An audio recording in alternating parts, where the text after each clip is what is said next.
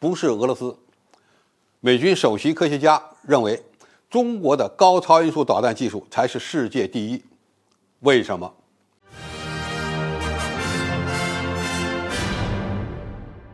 观众朋友，大家好，我是付天少。在很多人看来，全球高超音速导弹技术的玩家虽然很多，但是真正有实力参与竞争的只有中美俄三家。美国是起了个大早，赶了个晚集，而中国是后起之秀。在技术上处于领先的国家是俄罗斯。如果比较一下高超音速导弹的种类的话，俄军服役的型号就有锆石、先锋、匕首和蛇纹石等多个型号。特别是锆石采用的是吸气式的超燃冲压发动机，其技术难度非常高，也是全球第一种服役的高超音速巡航导弹。相比而言，中国率先装备的高超音速导弹是陆基型的东风17和舰载型的鹰击21。此外呢，还有几种没有公开的型号，但它们大多采用的是固体火箭发动机技术。美国人现在正在研制多个型号的高超音速导弹，但是呢，这些项目都处于早期阶段。那么，中国与俄罗斯谁的高超音速导弹的实力更强呢？美国国防情报局的分析部门首席科学家弗雷斯特勒给出了一个不同的答案。他说，中国在高超音速武器的开发和部署方面都领先于俄罗斯。弗雷斯特勒在众议院军事委员会作证时说，过去20年，中国通过密集的重点投入、开发、测试和部署，极大地推进了常规的和带核弹头的高超音速导弹技术和能力的发展。相比于俄罗斯，中国在基础设施建设和高超音速导弹的数量方面都居于领先地位。他还透露，中国还在开发一种装有高超音速滑翔弹头的洲际弹道导弹，并且进行了一次环绕地球飞行的试验。那么，美国情报部门的首席科学家为什么认定中国的高超音速导弹技术要比俄罗斯更强大呢？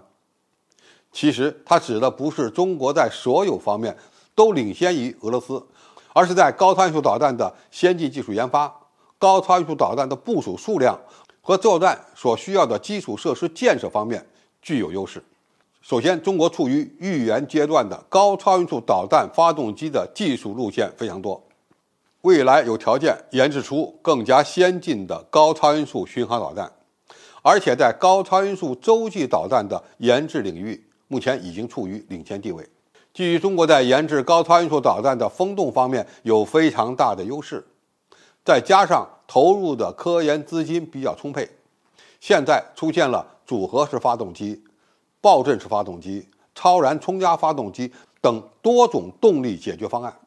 而且技术正在快速成熟之中。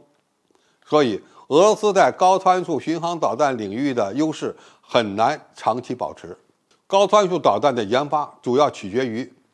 风洞等试验设施、新型的材料、燃料技术以及先进的动力装置。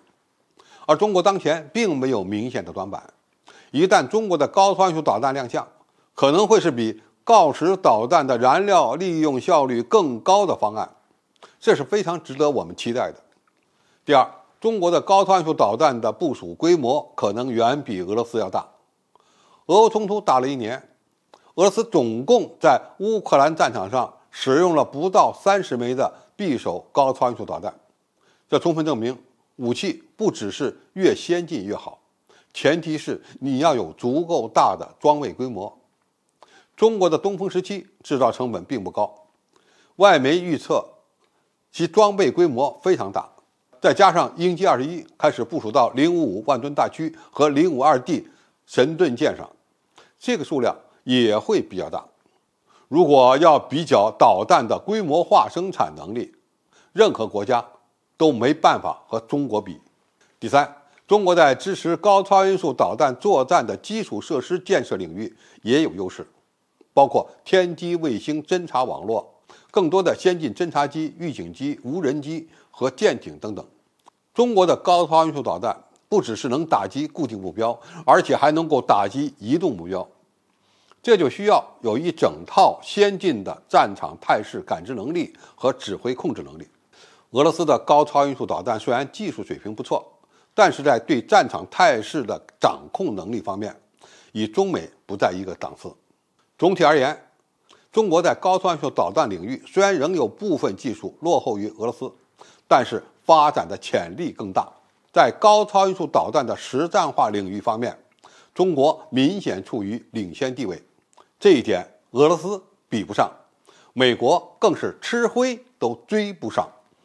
好，今天评述就到这里，谢谢大家收看，我们下期再见。